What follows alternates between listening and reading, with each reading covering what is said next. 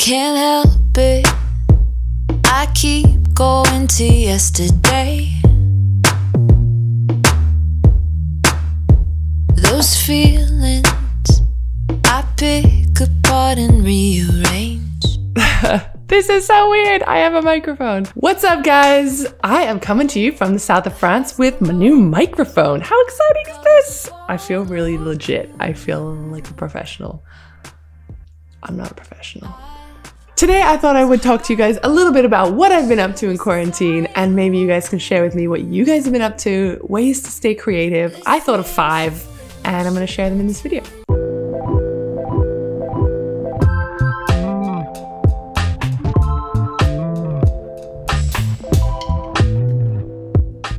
All right, so basically since quarantine has started, I have made it a point not to get on Netflix. I've only been on Netflix once, and that's only to watch Formula 1 Drive to Survive. I think that's what it's called because everyone's been raving about it, and I've been getting into doing sort of sporting documentaries. So I wanted to watch that. That was really cool. I watched a couple of episodes, but other than that, I've been really good and I've stayed off Netflix. I've definitely been on YouTube, but that's a totally different story. That's research, right?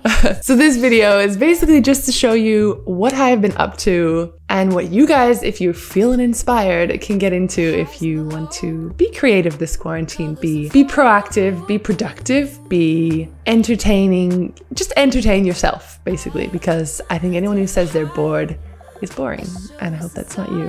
I shouldn't say that, that's mean. If you want to have a look at what I've been up to during quarantine, here it is. 5 things I've been up to. I don't know why I chose 5. 5's such a random number. I was just writing them out and stopped on 5. And plus 5 is my jersey number, so I'm a little bit biased. If you know me, you know that I am obsessed with photography. I mean, you don't even have to be my friend or my family member or even watch these YouTube videos. I literally sometimes just stop people in the street and talk to them about camera gear. I know I'm weird, but I love photography. Ever since a few years ago when I travel so much and I wanted to just get some photos that were a little bit better than just iPhone snaps. So I upgraded to DSLR, and then since then have just gone ham on the photos, and I've been upgrading my kit little by little and my skills and learning Photoshop and Lightroom and all of the things that come along with taking photos. Some of you guys probably know that I did the photo shoot for our calendar for our team this year. I love shooting my teammates. I love shooting travels. And during this quarantine, I hopped on Skillshare, not sponsored by them or anything, but I don't know why you have to say not sponsored every time you just mention a company, but I'm not sponsored by them, but I just use them, and I found a really cool photographer who does food photography, and I kind of just followed her steps and guidelines and got some interesting shots, which I normally don't do, and I'm normally really bad at food photography. But it was really fun to just try something new, and I encourage you guys to do the same. You don't have to have any fancy equipment. You don't have to have the DSLR. You can do everything from your iPhone. Learning new skills is a good way to pass the time. About a year ago, with my aforementioned camera, I started getting into videography, as you can probably tell because you're watching a video right now.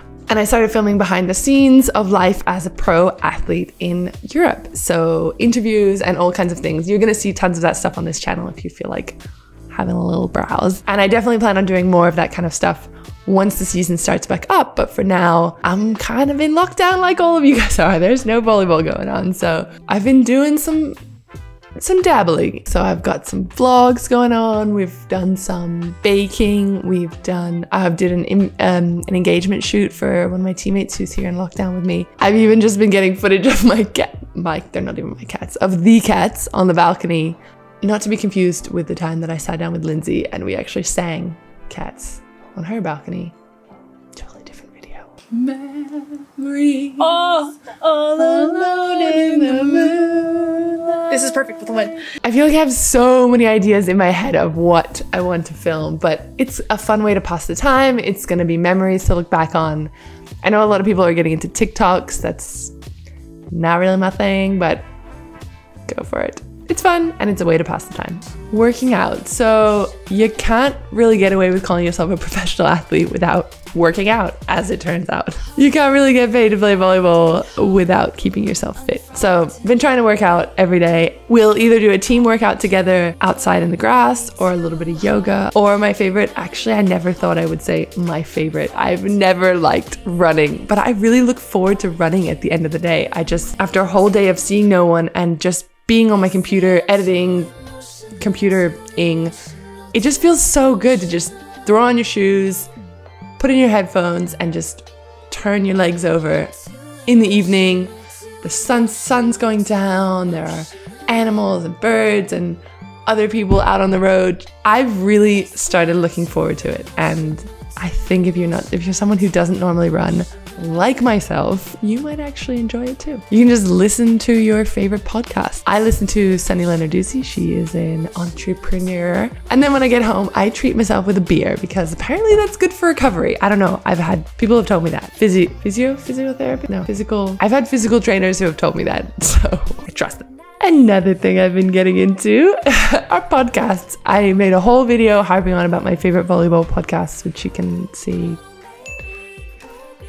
here. I've been listening to all kinds of podcasts. So I mentioned Sunny earlier. I listened to Wave Social. I listened to One Kind Creative, a bunch of creative, inspirational, motivational, that kind of thing. Even sporty podcasts. I've been listening to that Peter Crouch show, and I don't even like soccer, but I kind of see it as research because I know I told you guys this, but maybe you forgot, but it's coming out soon. The CEB reached out to me and they asked me to be a co-host for one of their podcasts, for their only podcast coming out called The Ace Space. I'll link that in the bio. And that's why I have this new microphone. So thank you very much, CEB. And I'm really nervous about it. I'm excited. We've already started We've already started recording some episodes, and it's really exciting stuff, but I find it hard to be funny and likable and interesting all at once on command without being able to just chop up the footage. So I've been doing some research by listening to other podcasts.